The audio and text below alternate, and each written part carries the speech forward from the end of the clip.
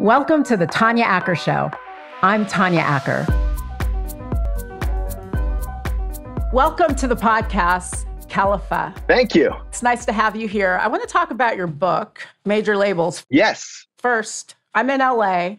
I live off Sunset Boulevard and have for many years. I feel like your book, and we're doing this via audio so people can't see it, but it reminds me, was it intentionally trying to look like Tower Records? Were you trying to bring that feeling back to those of us? Also, there's that tradition in California of those concert flyers, right? They would nail to telephone poles and streetlights. And so, yeah, just that feeling, that excitement that you get, from Tower Records, but also from seeing that bands are coming to play, and the idea that you're building that excitement, that you're walking down the street and you're saying, ooh, something exciting is happening. So yes, it was me hoping that people would get excited for the book too. I did. When I saw the cover, and frankly, I'm one of those who buys a lot of books online, but this is one that's fun to have in hard copy because it's really dramatic. Thank you. And it's reminiscent. It kind of brings me back. The Tower Records era. Yes, to the Tower Records era, because I was one of those who, you could go to a music store for hours and just wander, and then they started letting you listen to things, which seemed really revolutionary, right? Yeah, when they had the listening polls, and I worked in record stores, and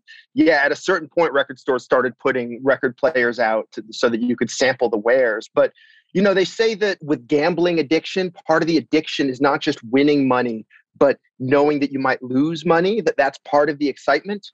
And when I was a kid, buying records, that was part of the excitement too, was you buy the thing and then you'd take it home and you'd kind of like cross your fingers and wait to see if you had just wasted your lunch money on some terrible album. Isn't that the truth? Because it wasn't like, I don't mean to date us, but these kids today don't know how good they have it. You can sample, you can listen before you buy. Yes. But let's talk about your book, which is a book that I do think people should buy. And not just music lovers, because it really provides such a great historical context. The book, again, is Major Labels, A History of Popular Music in 7 Genres. You talk about rock, R&B, country, punk, hip-hop, dance, and pop. So yeah, let's kind of cut to the chase, because one of the things that you say in the book is that music genres have been communities that brought people together and really held people together before we had the digital and social media communities that we have now. Explain to us a little bit about how your book brings that out. Tell us what you mean by that. It's very easy for people to say that genres are bad, that music should just be music. We should all be able to appreciate everything. Let's kind of tear down the boundaries. And I kind of wanted to look back at the history of music in the last 50 years and look at the ways in which genres were really important. And one way to define a musical genre is to say it's a community of musicians and listeners. And, sometimes that's a physical community when everyone's in the same space at a concert, or when musicians are hanging out together, trading ideas. And sometimes it's more of a virtual community, right? You put on a record and you put on an Earth, Wind and Fire record and you feel like you're part of this kind of R&B world. You put on a Slayer record and you feel like you're part of this thrash metal world. And the thing about communities is that, yes, they bring people together and they can be very inclusive, but usually they're exclusive too. Usually the ways in which communities are formed is by saying some people can come in and other people have to be out. So in the disco era, you had literal gatekeepers, right? You had some guy with a clipboard standing outside the club saying, you can't come in. And, most of the time it's not quite as literal as that. But you find when you go back and you look at the history of music, a lot of it is shaped by these decisions. Who gets to be R&B? Who doesn't get to be R&B? If you're an R&B singer, do you get to be a pop singer, right? Luther Vandross was disappointed throughout his career that he never had a #1 pop hit. And in a way, that's a tragedy, right? Because those records are incredible. And, you would have wished a wider audience could have heard them. At the same time, that's part of what R&B audiences feel like Luther Vandross was theirs. He wasn't a pop star. He was an R&B singer, and that really meant something. And so that push and pull, that dynamic of inclusion and exclusion, to me, that really helps tell the story of what happened to music in the last 50 years. What does that mean for fans? that sort of inclusion and exclusion. So, for instance, you write about being young. I know you grew up in New Haven.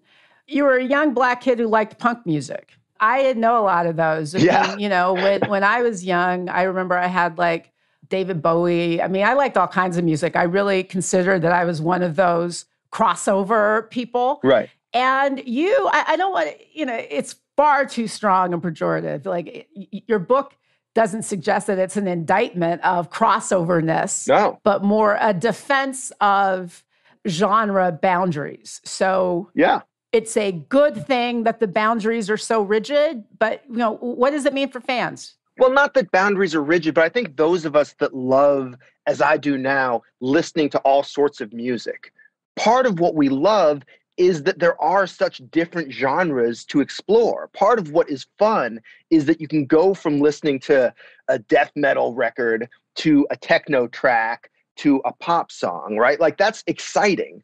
And the reason you're able to do that is because these genres exist and feel a little bit different. So the idea isn't that no one should ever be able to cross from one genre to another.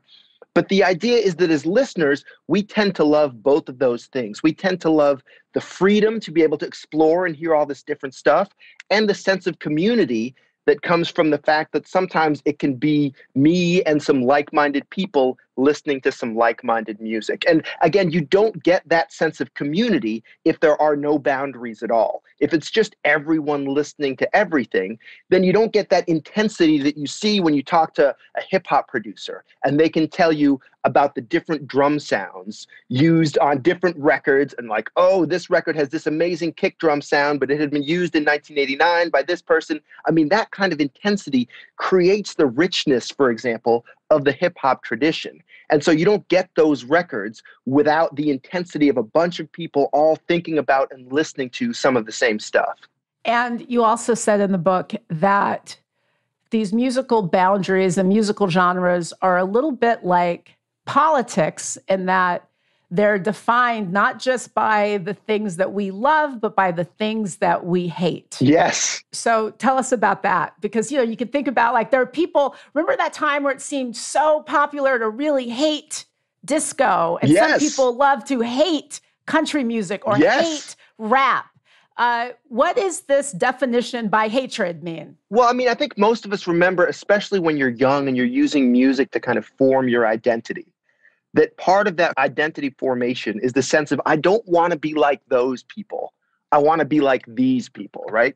And this is fundamental to the idea of musical taste, right? It's one thing to like all kinds of music, but if you literally liked all music, that would mean you had no musical taste at all. It's really not possible, I'm not sure, to like or love some sort of music without disliking or hating some other kinds of music. Now, this can be related to politics, for sure. Disco is a great example, right? Disco is this moment where it feels like, oh, everyone's going to be listening to the same sort of stuff, right? Like there's a Star Wars disco record. There's a Rolling Stones disco record. Diana Ross is making disco records. The Bee Gees are making disco records. And it was this amazing coming together, right? There's a moment where I think 8 or 9 of the top 10 records on the pop chart are disco records. And it's like, oh, we finally have a universal music. This is so exciting in a way, right? And it's inclusive, it's diverse, Latin music, gay culture, all this stuff is contributing to it. That's really exciting. But it's no surprise, or should be no surprise, that it provokes a backlash. It provokes a bunch of people saying, we don't want to do this. You have a riot in Chicago at a baseball game where people are asked to bring in disco records to burn them. And so there's this kind of rock and roll pushback where like, disco's not real music. We have to get back to electric guitars and we're gonna have a revival of rock music, Punk music kind of arises as a reaction against disco. But there were also underground DJs who also didn't like the idea that these records like Disco Duck and some of these Bee Gees records and this John Travolta movie, that this was how dance music was defined. So there was a reaction against the popularity of disco, even within the world of dance music. And that's how you get these Black producers in especially Chicago and Detroit creating house music and techno music in the aftermath of disco. And I think anyone who's familiar with American culture, American politics, this is a familiar story, right? If something gets popular and sort of seems to have some momentum and then generates a backlash or a series of backlashes in which people say absolutely not. And again, it's kind of a pendulum swinging. I mean, I think it's possible we're at that moment now. We're at a moment where Spotify and on these streaming services, it often seems like everyone's listening to the same kind of music, right? It seems like, what genre is Lil Nas X? Kind of all of them, right? And whether it's Billie Eilish or it's Justin Bieber or it's Post Malone, there's a lot of artists that are drawing from a lot of different things, and there's some R&B and there's some hip hop and there's some pop. Some of them are even kind of gesturing at country. And so we might be at another one of those moments now where it feels like everyone's coming together and listening to the same stuff. You don't have to go to the record store anymore. You can just click over to the next stream and check everything out. And one way of thinking about that is like, well, maybe this 50-year history of genres expanding and fragmenting, maybe we're at an end and maybe something else is happening. But the other interpretation is that maybe the pendulum is going to swing back really hard, right? Maybe some new version of punk rock, some new version of I don't want to be like that, some new version of hip hop is arising even now, and we're going to splinter again. It's interesting you talk about the backlash. I can't remember the name of the documentary, but I saw this documentary not long ago about disco. And they had footage of that incident that you described, like a bunch of people in a stadium burning records. And yes. I was like, this really seems extra. This is extra. So genres, gatekeepers, are the new gatekeepers the algorithms by which Spotify and Apple Music and the others find new songs? I mean, you go on Pandora, you input, you're like, I like... Yeah, tell us. What do you type into Pandora? We need to know. Recently, I typed in Glass Animals. I've been listening to a lot of, is it alt? I don't know what you call it. I mean, you talk again about how these things are being redefined. So I put that in, and then I get all other kinds of music that maybe I haven't heard of. Like I discover, remember, I don't try to I'm not trying to keep up with the millennials, y'all. I'm Gen X. There's only so many hours in the day. Right. There are only so many hours in the day. But, I learned new music just because Pandora one day fed me Sir Sly. Pandora taught me Perov Stellar. Pandora taught me music. And so it seems that are these boundaries going to be reinforced because we're getting a lot of our musical decisions from programs that are giving us new choices based on our old choices, if that makes sense? That's really the question, right? Like radio stations in the old days were trying to draw audiences as big as possible, right? So they could sell ads. But what they discovered was the best way to draw big audiences was to be tribal and to say, we're your home for rock and roll.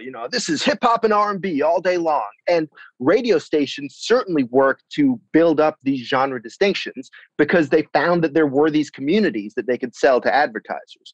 And the question is, what happens in a more algorithm-driven musical marketplace that we live in now? And in theory, what the algorithm might be doing is it might be identifying new kinds of communities. It might be saying like, hey, Tanya, this stuff that you seem to like is actually similar in some ways to stuff that this random person in Minnesota likes and this other random person in Delaware likes. And so they like this other song, so I'm going to feed that to you and maybe you'll like it too. And if there are real communities out there, if there are groups of people that tend to like similar stuff, maybe the algorithms will identify those communities and those groups. And, I think this goes back to the fact that even now, even at a time when listening to music can just be like me and my laptop, we're really social creatures. We still have friends. We still talk to our friends about music. And often when we listen to music, we're thinking about other people. We're thinking about, well, what kind of person likes this music? Who would I see if I went to the concert? And so it seems to me that even in a streaming age and even in this really weird pandemic moment where our music listening is that much more solitary than it has been before, it seems like it is still a social experience. And we might still find that these communities are emerging. Like, we're humans. We love communities. We love to form communities. And I don't think that's such a profound urge. I don't think that goes away just because we're hearing music in a different way.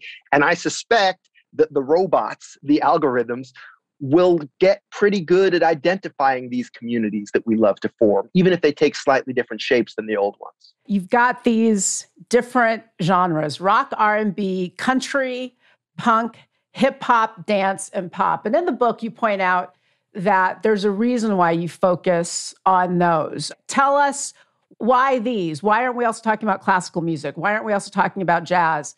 Why aren't we also talking about, now a lot of popular music is Latin influenced. Where does all of that fit in the context of your book? Any history, like any genre, has to include some stuff and exclude some other stuff.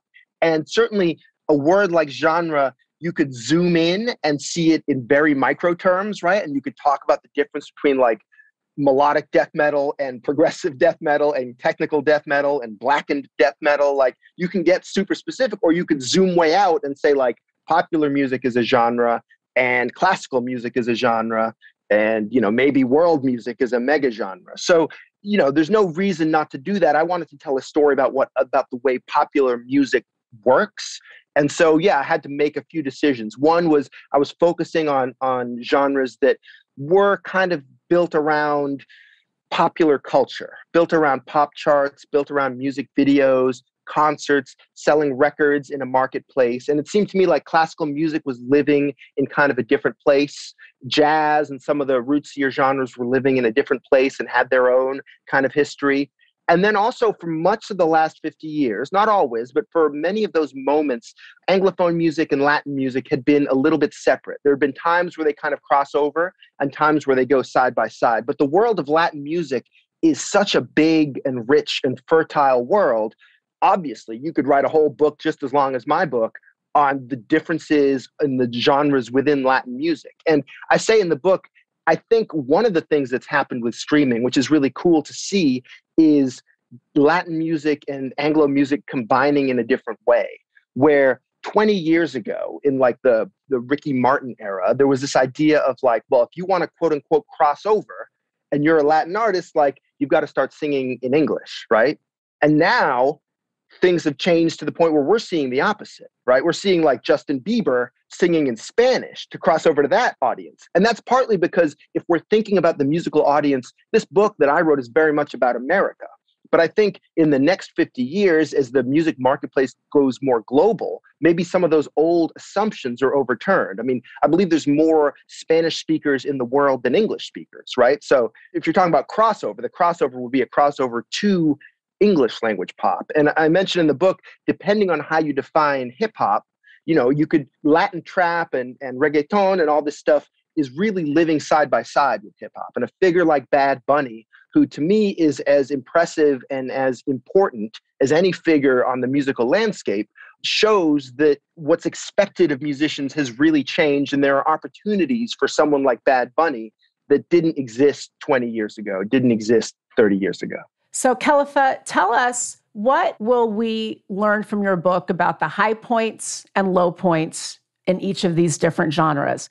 What's a high moment in rock? What were the transcendent moments in rock and in the other genres that readers will appreciate and kind of digest when they get into your book? That's a great question. I think one of the things they'll learn is that sometimes, especially at the time, it can become really hard to tell the difference between a high point and a low point.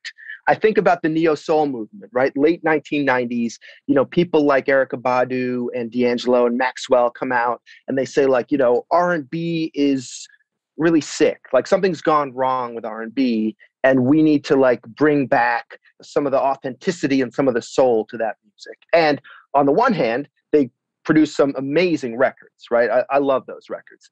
On the other hand, you go back and listen to the R&B of the mid to late 90s, the mainstream R&B, whether it's Jodeci or Aaliyah or whatever, those records are pretty great too. In fact, it can be puzzling if you go back and you're listening to like an Aaliyah record, which is all over the radio, you think, what were people talking about? And so sometimes what seems really obvious at the moment, you see this a lot with hip hop, right? In the late 90s, there's this idea that like hip hop is at a low point, right? It's too much about money. It's too much about bragging. Whereas we go back now and we listen to like those Jay-Z records or those Outkast records that were coming out then. And we're like, not that it's any disrespect to Yasin Bey and Lauryn Hill and these people that were doing something different, but like those mainstream hip hop records were really great too. And so part of what I love about music is the unpredictability of it. And the fact that what seems like a high point to one generation could seem like a low point to another generation, and vice versa. I talk a lot, about rock and roll and the different things that rock and roll has meant over the years, right? And the way you go from the hair metal 80s to the grunge 90s, and how both of these things, the Motley Crue thing and the Nirvana thing, were in their own way trying to be true to the spirit of rock and roll. They just had different ideas about what that spirit might mean. One of the ironies is that rock and roll, in the 60s is identified with the future and its youth culture, but in some ways it ended up being the most traditional of these major genres, even more than country music. When you think of a rock band now, it's a drummer, a bass guitar, an electric guitar, maybe two, and a singer, sometimes a keyboard player. Like, that lineup hasn't changed really since the 1960s, where in country music, there's always a new argument about, are we going to have fiddles? Are we going to have a string section? Are we going to have horns allowed on our country records? Is it important to have a pedal steel guitar? What are we doing now with electronic beats? And so in an odd way, rock and roll ends up being, in some ways, the genre that changes the least. If you tell someone right now that you're a rock and roll fan, they're probably going to assume that, among other stuff, you like the Rolling Stones. And that's exactly what they would have assumed 50 years ago. And that's probably true. You don't hear a lot of rock and roll fans that are not interested in the Rolling Stones. Whereas if you tell someone that you're a country music fan today, that could mean a whole bunch of different stuff, right? That could mean Casey Musgraves. It could mean Johnny Cash. It could mean Morgan Wallen. It could mean all sorts of things. So I think some of these genres are more flexible than others. And in some ways, the most flexible of all is pop music, which I'm not even sure is a genre. I included it in my book, but I write about that in some eras, pop music has been a sort of catch-all category. You're a pop artist if you don't belong to anyone. It's like you're homeless, like no community will claim you. So you're just pop. You're just out there floating on the pop charts. Sometimes you're pop if you've been kicked out of a genre, like you used to be a country singer, but then you quote unquote went pop, right? This was the Whitney Houston debate, right?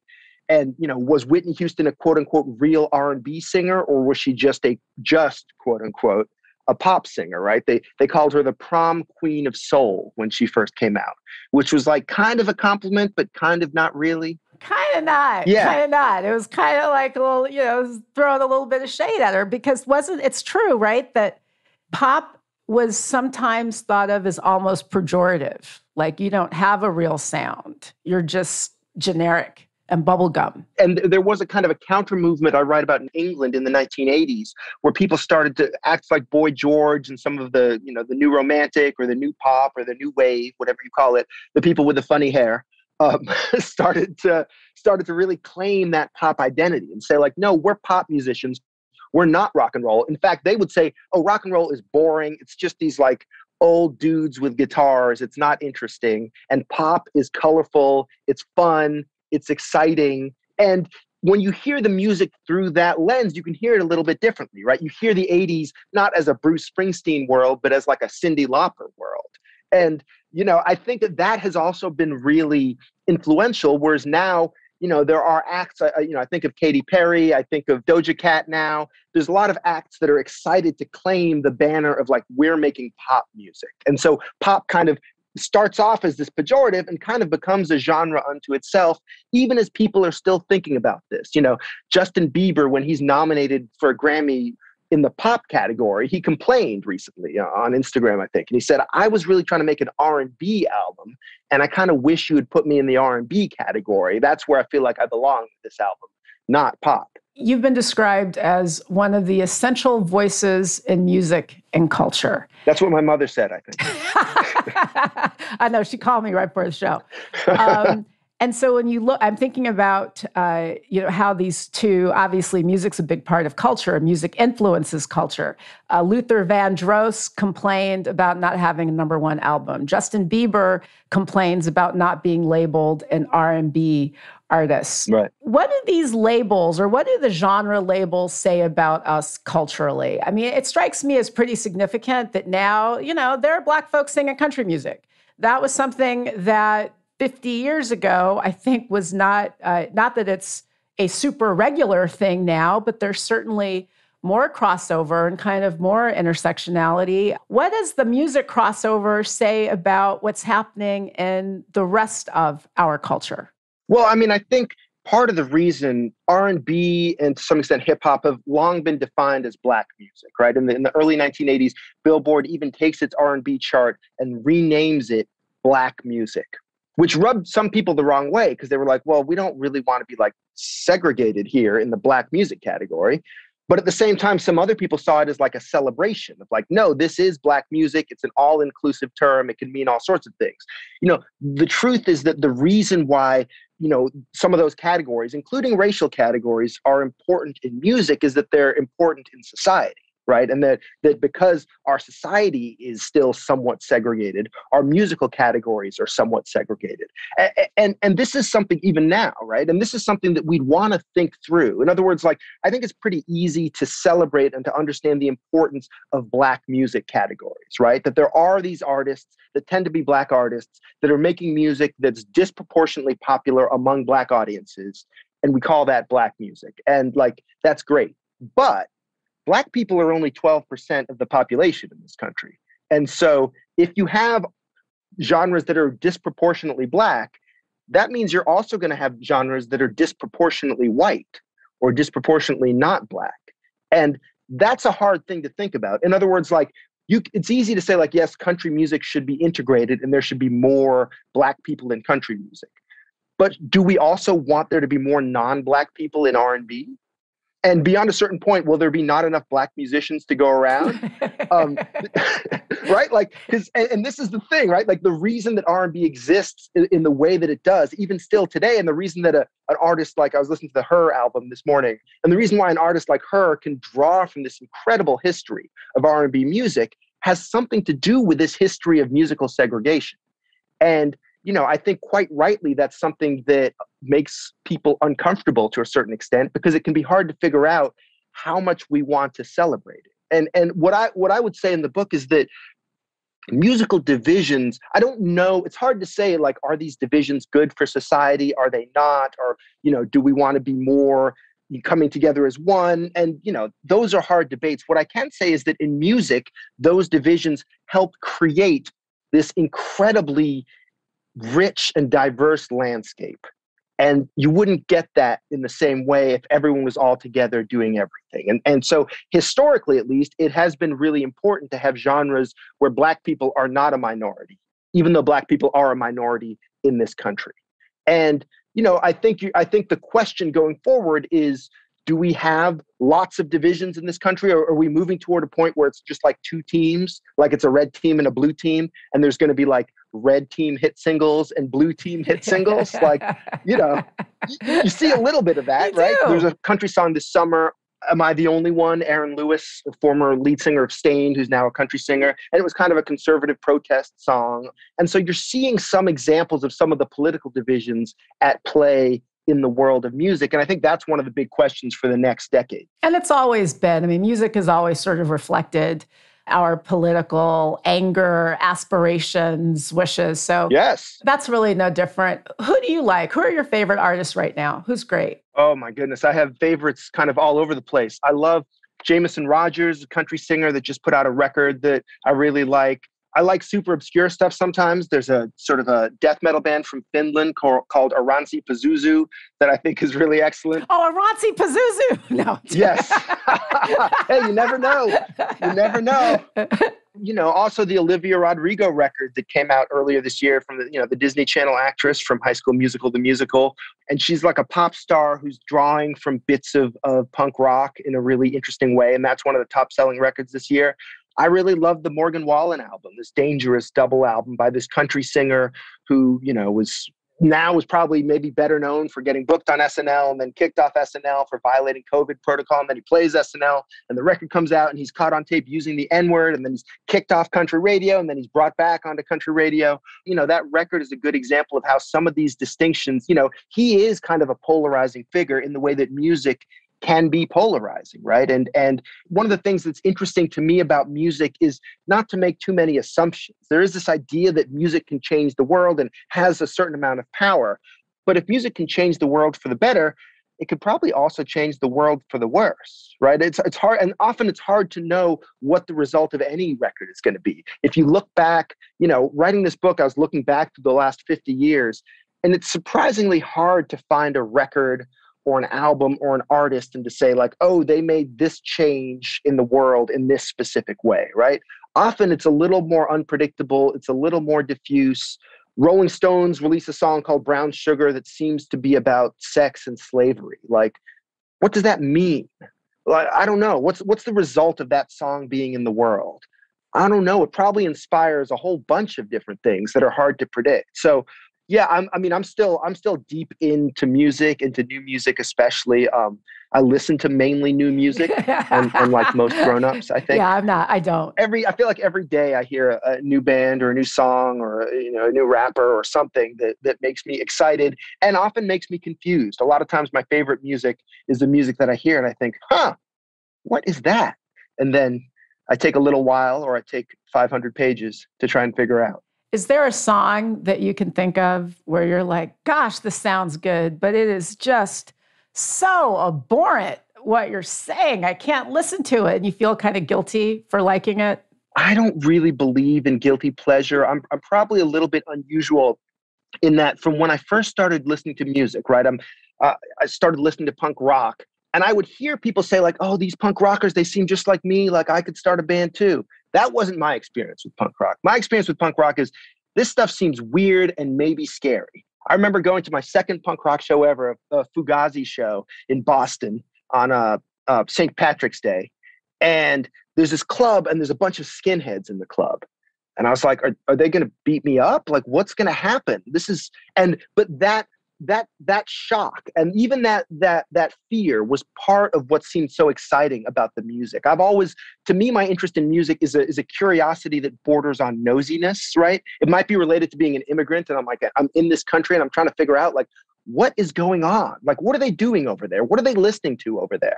So to me, the idea that people making music, the songs would express a different point of view than mine, that has never been surprising to me or never been an obstacle to me because I'm just curious. I want to hear it. I want to know what people are thinking, what they're talking about. And I've actually never assumed that my favorite musicians would have the same political point of view or same view on the world that I do. Half the time I don't even know what I really think about anything.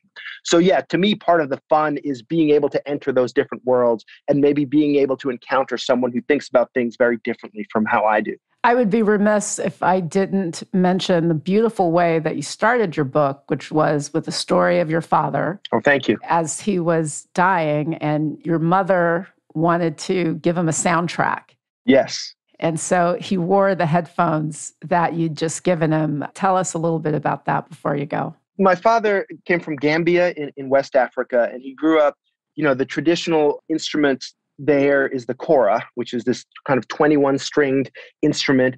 And my father was part of a group of people. His family would be expected to be the patrons of the musicians. You pay the musicians money, they sing your praises, the griots, right, in this culture. And my father never lost his love for that music. And as a kid, as an annoying little punk rocker, I wasn't that interested in it, although I did sort of learn to play the kora at one point. But obviously, I came to love that music, but for my dad, that was kind of what felt like home. And that was the music that, just reminded him of his world and also reminded him of the world that he left, right? I think part of what he was hearing when he heard that music wasn't just this kind of traditional connection to it, but the fact that he left the Gambia, he ended up in America, thousands of miles and worlds away from where he grew up. And so the idea that music can, on the one hand, kind of bring you back home, but at the same time, sometimes it can be a way of measuring how far you are from the home that you had. And the idea that music could be part of your search for home or a search for a place that feels like home is something that was really, really interesting to me. And, in a complicated way, I'm not going to claim that my father had any interest at all in punk rock, but maybe something that I inherited from him. And if he were here to read this book, I hope he would see some of himself in it.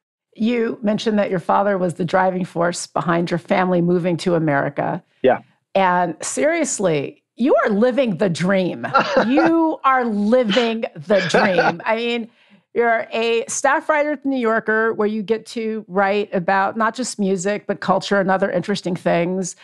You were a music critic at The New York Times. You get to go to concerts. I mean, I remember It's when I not so was bad. reading in the book, yeah, you're like, I can basically go to any concert I want to at any time and get paid for it. Like, you are living the dream. But I got to tell you, my friends got a little, for the first like couple months, my friends were like, great, this is great, let's do it. And then like, a few months in, it's like some Thursday night, and I'm like, yeah, I got to drive out to Long Island for this thing. Do you want to come? And they're kind of like, I don't know.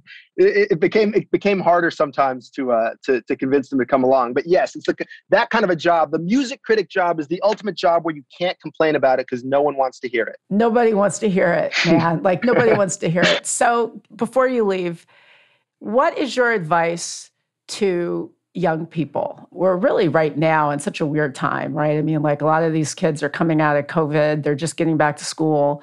I think things that were hopes and dreams are maybe now everything's fuzzy.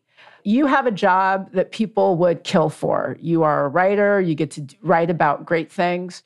What do you say to young people who want to follow in your footsteps, even if not specifically, they want to go have a really cool life doing cool things, and right now it just seems like work is always hard?